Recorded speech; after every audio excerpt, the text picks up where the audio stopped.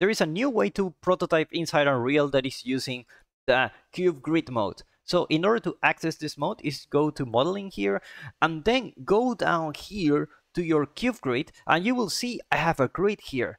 What I can do is basically click on these things just like that. I can just drag and I can pull this to create new geometry.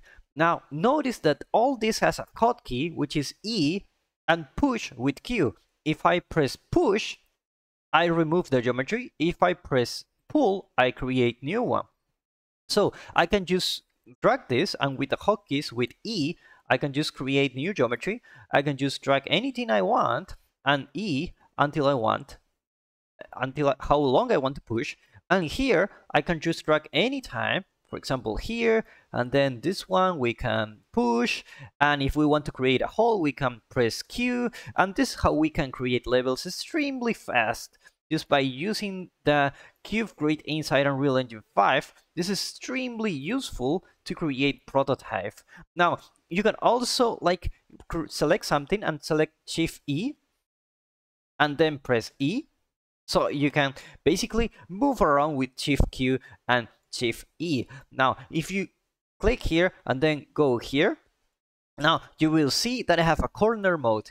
If I press the corner mode here, I can just select these two, for example, just by holding Shift, and I can press E, and I can change the corner, okay?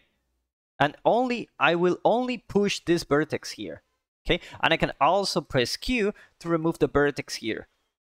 Now, this is an extremely good way to prototype your levels. It already comes with collisions, so you can play from here, and now you can try your new level. You have some holes, you have some walls, and if you want to modify it, just click on this one and go again to your Cube Grid, and you can continue to modify your level just like this until you're happy with it.